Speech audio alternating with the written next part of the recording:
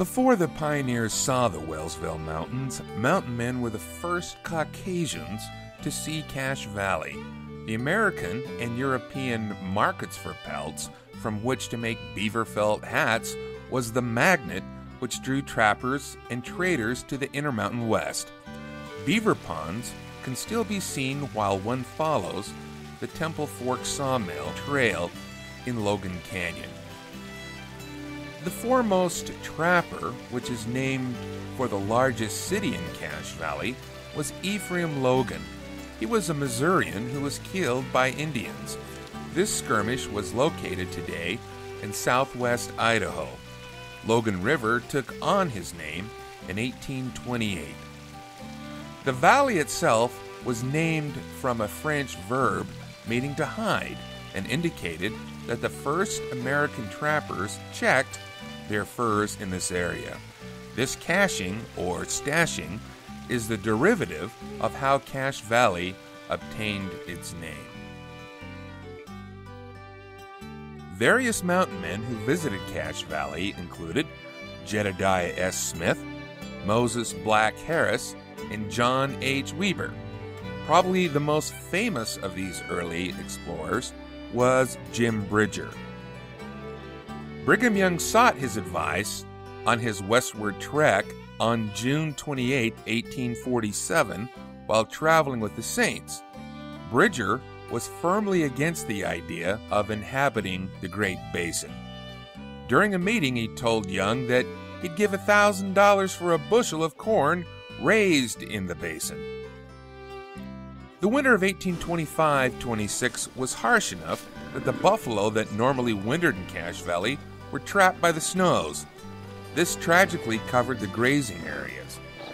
That spring was the last year the buffalo were present in this area, though a few stragglers were killed by trappers in 1833 when they had wandered south. On December 22, 1906, the Tri-Weekly Journal wrote about a man named Samuel Ross Kelly. He reflected on his first trip here over half a century before, in 1855. He was one of the first settlers to inhabit the valley. Ross Kelly would later become a huge instrument in recording the inner workings of the Logan Temple when he would become the temple recorder. Ross Kelly penned the following paragraphs. On one of the last days of July of 1855, a little company of men and teams could be seen making a wagon trail from Dry Lake Valley over the ridge and down what has since been known as Sardine Canyon. No wagon road up to that date had been made into this beautiful valley of Cache. Consequently, the teams were pulling them along the hillsides and crossing the gulches that required constant efforts of all the loose men with the company. Fortunately, no serious accidents befell the outfit.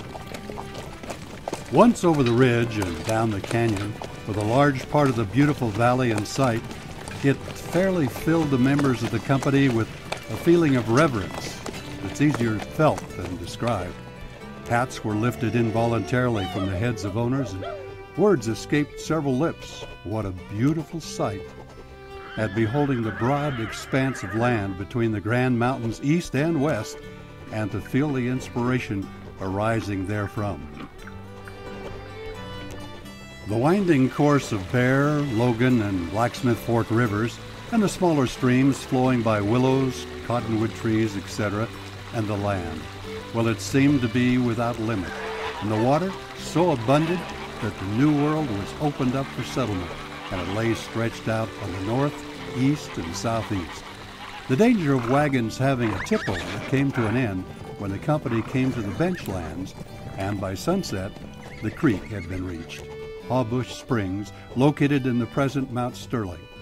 Camp formed, supper prepared and eaten, and necessary guards arranged for the night. For we were now in Indian country. For although Indians who generally roamed through this valley were not considered hostile, the occasional loss of a horse and the fact that when a beef was killed in our camp, Indians were always in evidence, made vigilance. Samuel Ross Kelly. Ross Kelly escaped being here in the territory during that harsh event because he came down with rheumatism. President Young sent for a buggy which took him back to Salt Lake. Within the next decade, though, Samuel Ross Kelly would return once more and call Cache Valley home, and later serve as the Logan Temple recorder.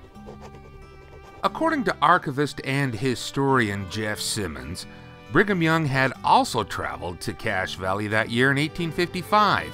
It was presumably to see the church farm workers and the cattle which Ross Kelly served as a joint caretaker. Later, because of a horrible winter, most of the herd was driven out of the valley and most died of either starvation or the cold. Out of 2,000 church cattle that came into the valley, 420 survived. In 1857, a group of people left Grantsville and settled in a new location in the valley. John P. Thurkell and his family moved with some of these Mormons to a place called Mons Fort, later known as Wellsville. On Independence Day of that year, a meeting was held in a bowery at the fort. Many were discouraged because their fields of wheat had recently been frozen in this new settlement. Religious meetings were the norm during this particular assembly, and Thurkell was appointed the orator. The spirit of revelation rested upon him during this time. His eyes were opened, and the future of Cache Valley was literally laid out before him. He stood up in his buckskin pants and soon started sharing what he perceived. During this event, he pointed towards Logan and said, "Brethren, I prophesy that we will yet have a temple built upon that bench." The bench area could be plainly seen from Wellsville at this time. Thurkell also declared that he could see it and many other houses and thousands of people in them. He pointed out where many other settlements would be formed. He told people in that particular meeting to "Press on, be diligent and faithful, and God will temper the elements for our good." Thurkell then predicted that Cache Valley would be a fruitful land, a place to be desired. He said that he could see these things and could not help but tell about it. At this time, those attending this meeting thought little of the matter after they had left. Although Thurkell had the privilege of seeing the Logan Temple almost achieve fruition, he died short of 1 month before it was actually dedicated in May of 1884. John Thurkell is buried in the Wellsville Cemetery near the area where he had his vision.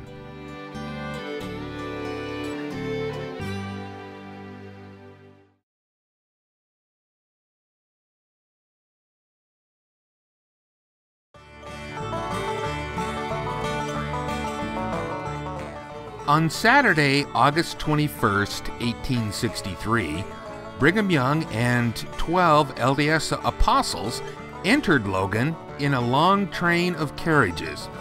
A stream of young men and women were on both sides of the streets and were dressed in their best attire during the procession. They were celebrating the arrival of the Mormon prophet and his company. The next morning, they met in a large Bowery, which was located at approximately 135 North Main, where the Jensen Haslam Architects Building is now located. Mormon Apostle Wilford Woodruff was called upon to address this Sunday service. During his sermon, he spoke particularly to the young people and counseled them to remember that day and their leaders who were present. Yea, the day will come after your fathers and these prophets and apostles are dead and gone into the spirit world. You will have the privilege of going into the towers of a glorious temple, built unto the name of the Most High, east of us upon the Logan bench. And when you stand in the tower of the temple, and your eyes survey the glorious valley filled with the cities and villages occupied by the tens of thousands of Latter-day Saints, you will then call to mind this visitation of President Young and his company. You will say, that was the days when President Ezra T. Benson and Bishop Peter Mon presided over us. That was before New York was destroyed by an earthquake. That was before Boston was swept into the sea, by the sea heaving beyond its bounds. It was before Albany was destroyed by fire. Yea, at this time you'll remember the scenes of this day. Treasure them up, and forget them not. Wilford Woodruff. President Young then stood up and declared, "What Brother Woodruff has said is a revelation and will be fulfilled." Brigham Young. At the close of the 1860s, once again Brigham Young and the LDS Brethren came to Logan. This time it was at the corner of First North and Main Street, where Cache Valley Bank resides today. President Young and his apostle constituents spoke at the meeting arena known as Logan Hall. Here, Young reiterated the fact that a temple was going to be built. He asked Apostle Ezra T. Benson, who presided over the Cache Valley area as a stake president, to make preparations to build a road to obtain the timber in Logan Canyon. By this time, most of the timber which had been found so abundantly along the Logan River and at the mouth of the canyon had already been cut for houses and firewood. President Benson had close to 60 men who responded to his call for road missionaries. He had this project so organized that even though he died suddenly on September 3rd, 1869 of that year, while doctoring a sick horse, the volunteers were already organized enough to blaze the way the following month. This crew forded the streams and made a rough trail for the wagons from the place where the road ended, just a short distance from where Thomas X. Smith's mill was located. Third Dam is now the area where that mill once resided. The road then continued to Bear Lake.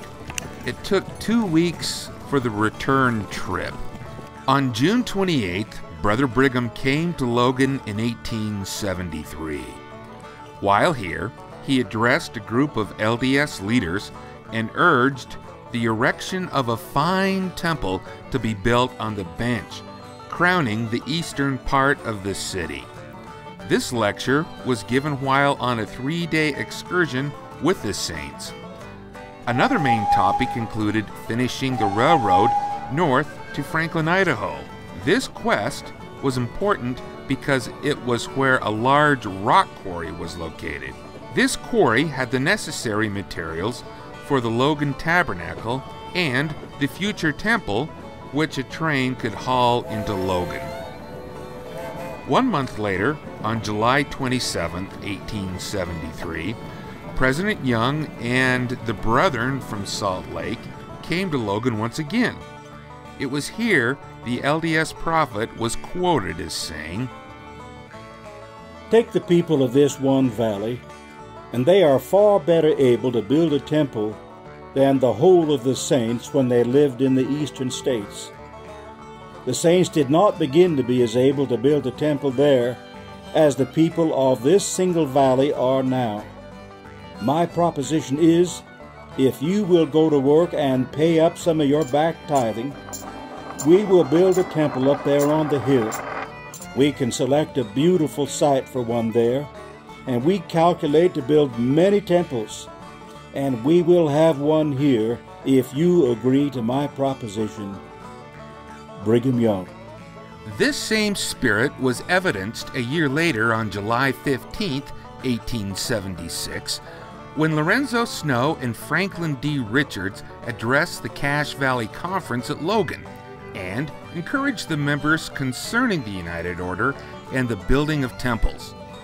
The reason for this latter admonition was that the people were being encouraged to help support the building of the Salt Lake City Temple. Previously that year, on May 6th, John Taylor, who at the time was the president of the Quorum of the 12, had presented a letter to the church presidency. It requested that the Cache Valley priesthood quorums furnish men to work on the Salt Lake edifice. Later, on August 15, 1876, Brigham Young came to Cache Valley and gave a sermon in Logan. It probably took place either at Logan Hall or the Tabernacle Bowery. "I have taught from the stand in this place and in other places for years the necessity of our becoming one. I can say to the Latter-day Saints, you have never heard Brother Brigham make a demand on your property. All I want to see is this people devote their means and their interests to the building up of the kingdom of God, erecting temples and in them officiating for the living and the dead, and to be instruments in the hands of God, bringing up from their graves those who have slept without having had a privilege of receiving the gospel, that they might be crowned sons and daughters of the Almighty." Brigham Young. On October 8, 1876, the first official announcement finally came during the 46th semi-annual conference of the church in Salt Lake. It was during this conference that President Young announced that the Utah Territory had been divided into various temple building districts, which were each assigned the task of erecting a temple. The St. George Temple was already under construction during this time and was almost complete. President Young said, "Now I will make a proposition, and you may have 5 years to do the work I am about to assign to you. To the people of the Sevier Valley, Millard County, Iron County, Paiute County, Beaver County with Juab, Kane, Washington, and San Pete counties, I will say, go to work and build a temple in San Pete. Then to the people of Box Elder County, the Malad Valley, Cache Valley, Soda Springs, and Bear Lake Valley, Rich County, and the people on the Bear River, I say, unite your labor and commence as soon as you can to build a temple in Cache Valley." Brigham Young. Later on that year, the Deseret News printed an informal announcement. This gave those in the Utah Territory a heads up about the Mormon Church's plans for a temple in Cache Valley. The Northern Temple. We understand it is expected that the erection of a temple at Logan, Cache County, will commence next spring. It is to be built by the people of Cache Valley, Box Elder County, Malad Valley, Bear Lake Valley, Soda Springs, and Bear River Valley. Logan, being centrally located, is well adapted to be the place for the rearing of such a structure, and it is surrounded by most eligible sites for a building of that character. The Deseret News. The next month, church leaders in northern Utah received an official circular December 2nd, 1876, which requested the people to build the Logan Temple. By January 17th, 1877, it was reported that donations were already being gathered for the ambitious church members in the Malad district. Malad City.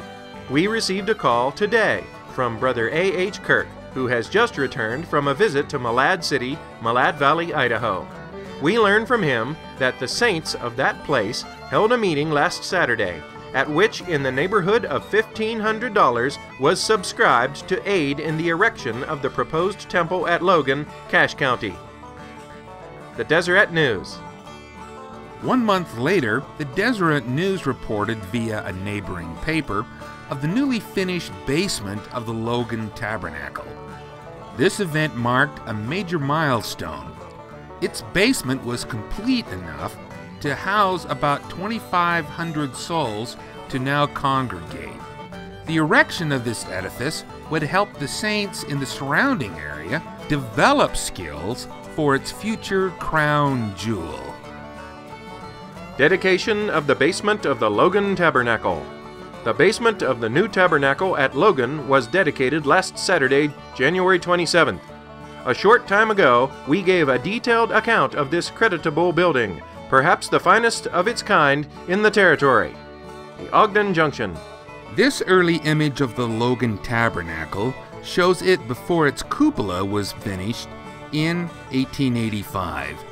The basement was a huge improvement over a Bowery, which was the main gathering place for local meetings. Now, funerals, political meetings, lectures, and conferences could be attended in an enclosed space.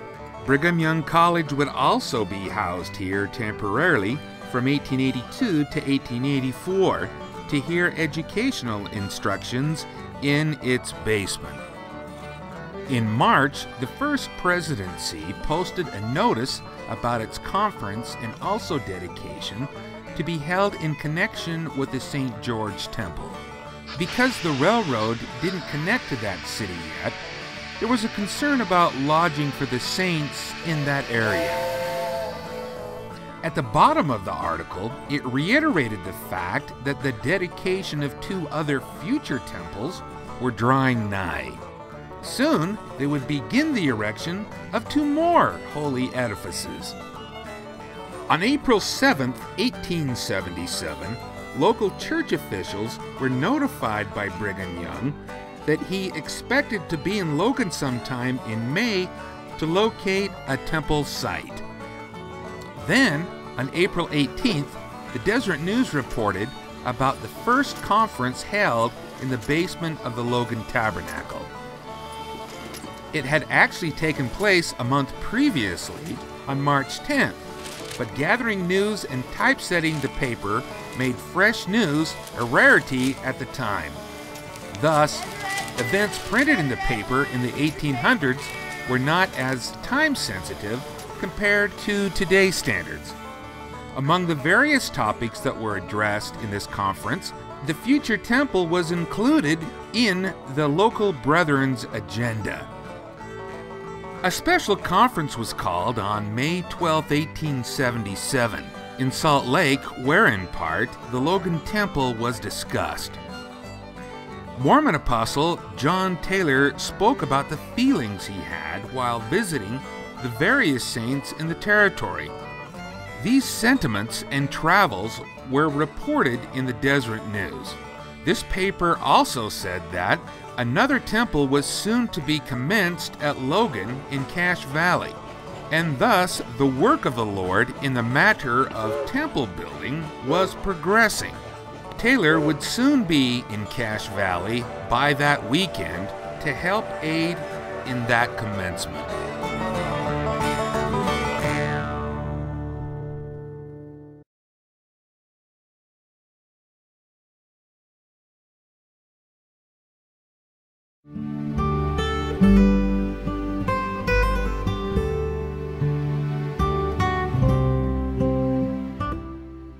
Following years of anticipation, the saints from Cache Valley and the surrounding areas were finally ready to begin building the present beacon of northern Utah. On the morning of May 16, 1877, Brigham Young and other church officials boarded a train and left Salt Lake City for Logan, where they would select a site for the temple and reorganize the Cache Valley stake. They had just finished dedicating the St. George Temple on April 6th, when the General Conference of the church convened there. That Southern Utah Territory temple site was consecrated to God on November 9, 1871. The Saints were a temple building community, for they had constructed 2 temples on the east, one in Kirtland, Ohio,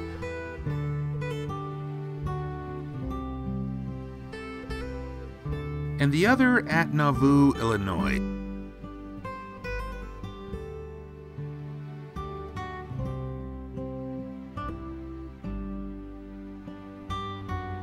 They had also dedicated 2 sites in Missouri, one in Independence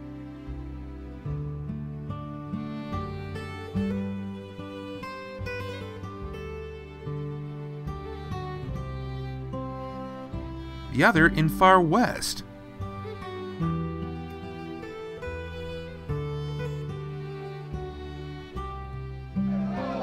Reluctantly, they left them all behind as they were forced to move westward by violent mobs.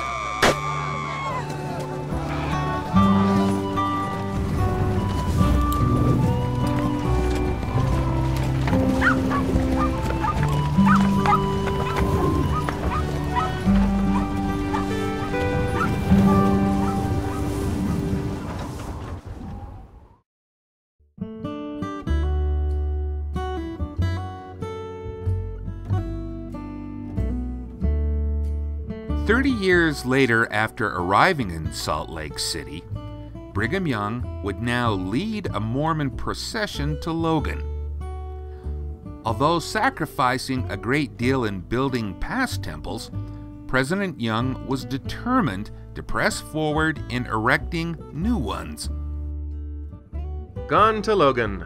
This morning, Presidents Brigham Young, John W. Young, and D.H. Wells, Apostles John Taylor, Orson Pratt, Erastus Snow, F.D. Richards, George Q. Cannon, and Brigham Young Jr., Elders Truman O. Angel Sr., and W.H. Folsom,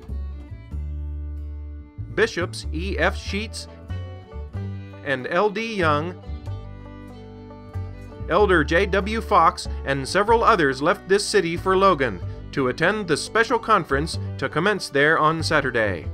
The Deseret News.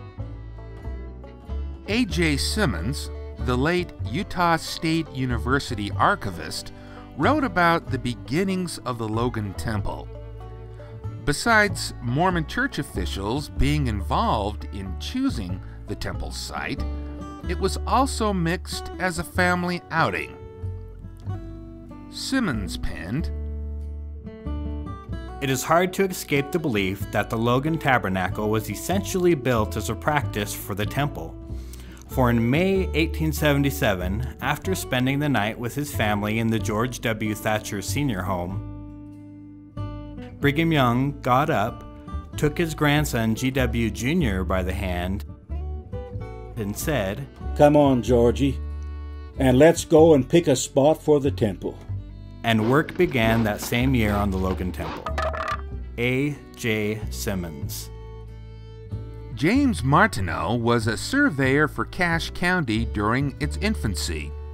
He accompanied the Utah Territory surveyor, Jesse W. Fox, with President Young at the temple site. In his journals, Martineau tells of his frustrated perspective of laying out the temple grounds. May 16, 1877. Surveyed for Jacobson, President Brigham Young and Company, arrived to locate site for temple in the evening. President Young sent for me and said he wished me to assist in laying out the temple with Jesse W. Fox. May 17, 1877. Helped to lay out the temple foundation. May 18, 1877. At noon today, the ground was dedicated. A cold, snowy, disagreeable day. Brother Fox laid the lines with variance 17 degrees 20 minutes east, the variance of local surveys being 16 degrees 20 minutes east, the U.S. lines 18 degrees 15 minutes east. President Young said he wished it laid out true north and south, therefore I opposed his determination, Fox's, all I decently could. I feel ashamed to be associated with such a foolish proceeding of Brother Fox's.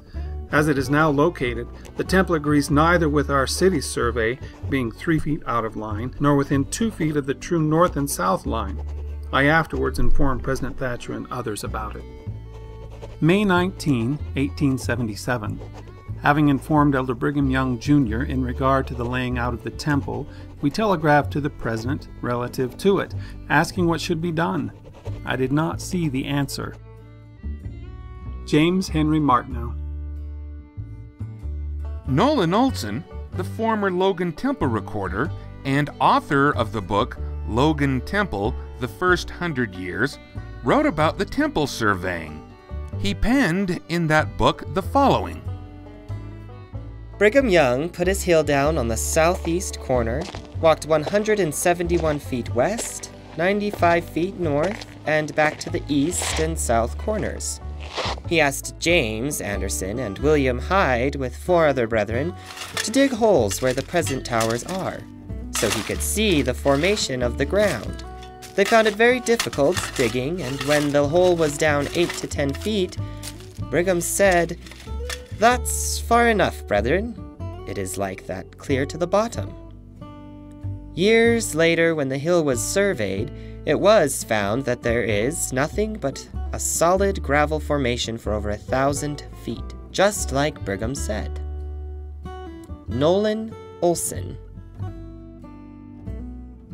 5 days after the event took place, the Deseret News published an initial blurb about the temple grounds dedication. Dedication of the site for the temple at Logan. Logan, May 18th. The ground site for the proposed temple to be built at Logan was selected yesterday by the First President CN12 and surveyed by Elder Jesse W. Fox, who was assisted by James H. Martineau, the architect Truman O. Angel Sr., and others. The site is most beautifully situated on a piece of tableland immediately east of the city, commanding a delightful view of the celebrated Valley of Cache. Today, at precisely 12 o'clock, the ground was broken at the southeast corner of the site. Elder Orson Pratt, kneeling near the broken ground and surrounded by several prominent elders and a large number of people, then offered the dedicatory prayer, after which remarks were made by President Young and Elder John Taylor. Deseret News. Not all reporters were thrilled with the edifice that was to be built in Logan. The Salt Lake Daily Tribune wrote a scathing report about the event which Mormons revered.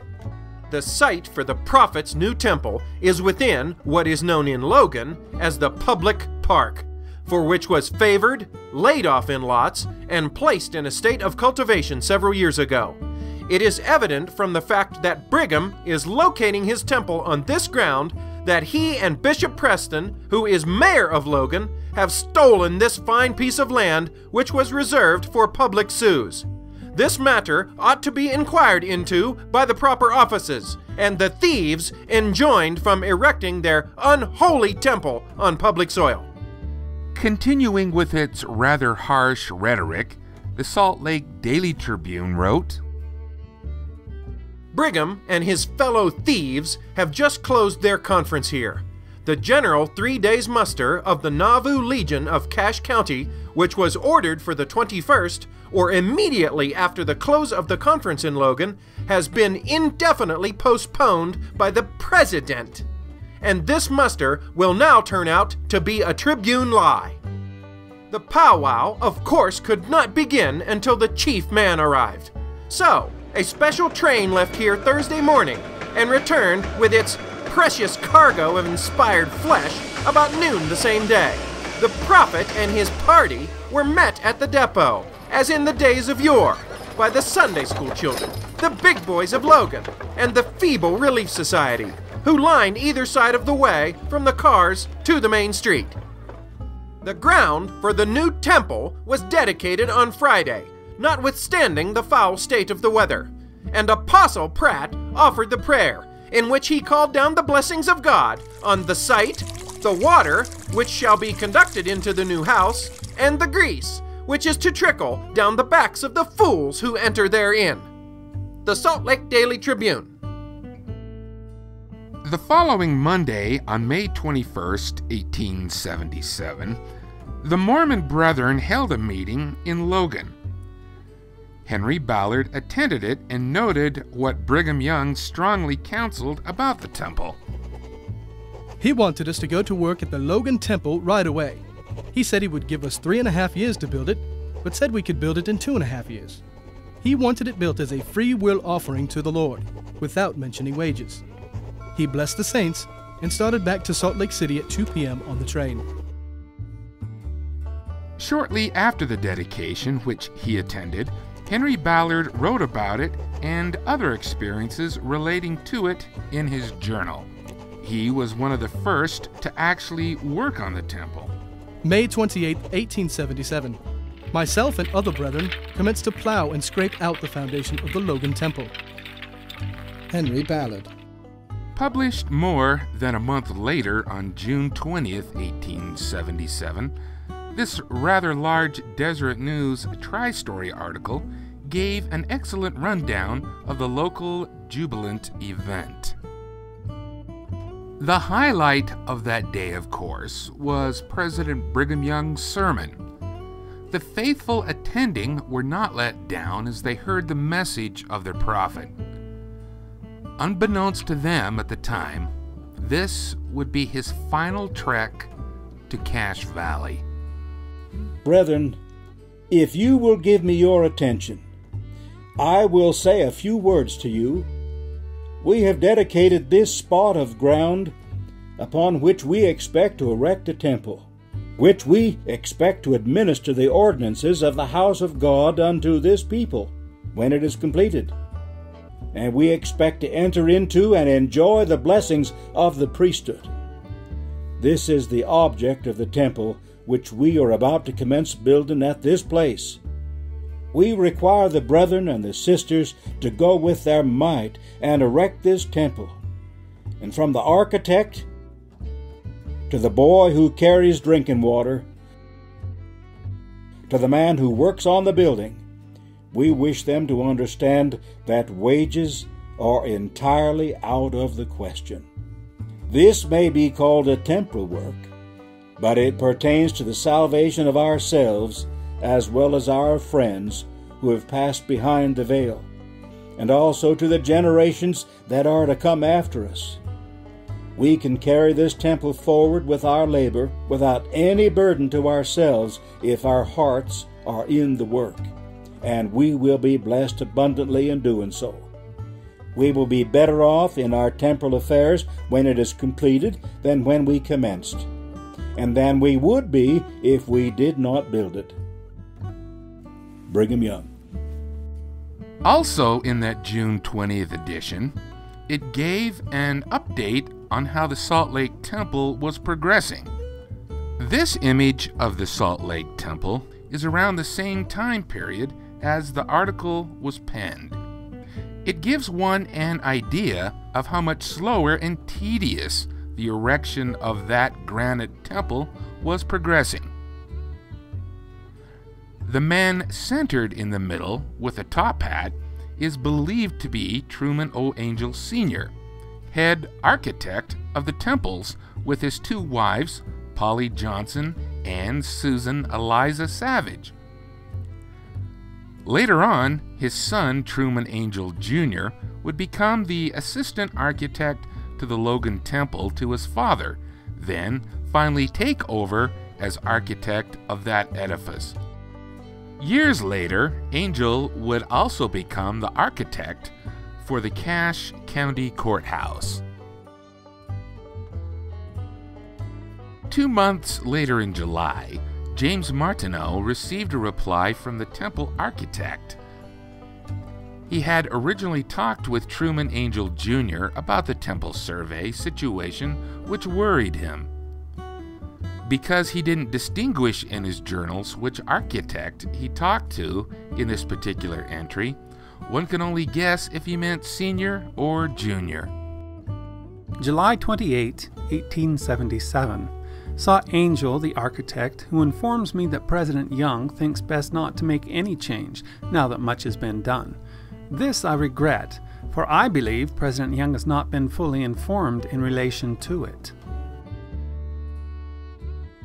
James Henry Martineau. Also during this month, the Deseret News first published this announcement on July 11th and again on the 18th. It showed that the saints in the Idaho Territory and the Bear Lake region were exuberant in helping to make a needed thoroughfare in the building of the temple. Within 2 short months, the basement region had been dug and scraped out. Finally, the masonry of the temple could get underway. This notification was published July 25, 1877. The Deseret News shared a blurb on how the Logan Temple was progressing. As the walls of the Logan Temple were going up, the health of President Young was severely declining. Over the years, he would frequent his home in St. George, Utah during the winter months. This warmer climate and atmosphere seemed to lessen his health problems. But by August of 1877, his health turned for the worst, and he passed on in his Salt Lake home. It was reported that he died of peritonitis from a ruptured appendix. As with many of the saints, Henry Ballard also wrote in his journal about the Mormon prophet's passing. President Young died in Salt Lake City at his home after 1 week's sickness at 4 p.m. It cast a gloom over the whole people. Great crowds of people went to the new tabernacle to see him where he had been taken the day before. The services commenced at 12 noon. It was a great gathering. It was estimated that 30,000 people assembled on the occasion. The saints felt to acknowledge the hand of the Lord in taking away their president, although it was hard. Everything went off very orderly. He was highly esteemed by all the saints and many of the outside world, for he was kind to all that came into his company. Henry Ballard. On September 19, 1877, the saints were ready to dedicate the cornerstones of the Logan Temple. Letters were sent to all the wards and stakes in the temple district. It notified the various Mormon congregations of the pivotal event and requested their attendance. The notification paid off, for thousands attended the ceremony from the neighboring settlements. A large parade of people gathered at the corner of Main and Center Streets. They then proceeded to walk up the hill and convened at the southeast corner of the temple grounds. Monday, September 19th at 12 o'clock noon, being the time fixed upon for laying the cornerstones of the temple in Logan. The following authorities of the church left Salt Lake City on Sunday per special car, immediately after the afternoon service, to regulate and take part in the ceremonies. Of the apostles, President John Taylor, Wilford Woodruff, George Q. Cannon, Brigham Young, Albert Carrington, and Counselor D. H. Wells. The Deseret News. During this grand ceremony, it can be noted that there were 4 dedicatory prayers given for each of the individual cornerstones. Henry Ballard attended the event and recorded his impressions. The cornerstones of the temple were laid. The 12 apostles laid the southeast. Bishops and lesser priesthood laid the southwest. High priests and presidents of the stakes laid the northwest, and the presidents of the 70s laid the northeast corners. A very large company assembled to witness the imposing ceremonies.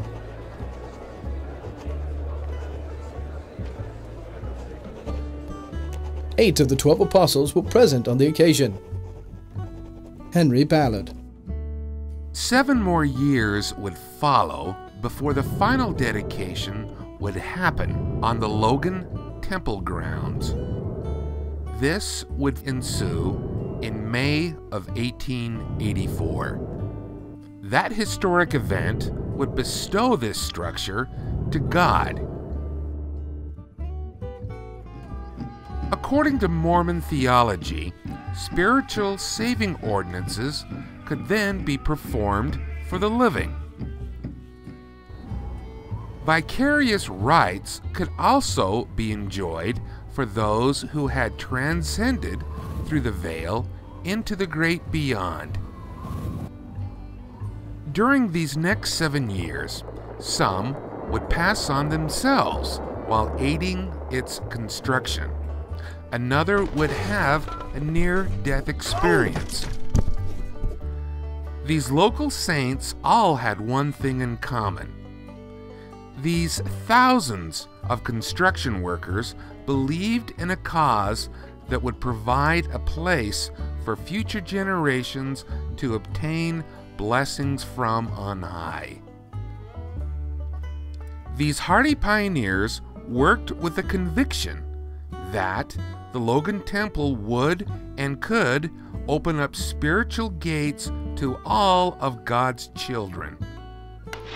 And that is what compelled them to spend their time, money, and inadvertently their lives on building an edifice that would help aid the spiritual pathway for the family of mankind.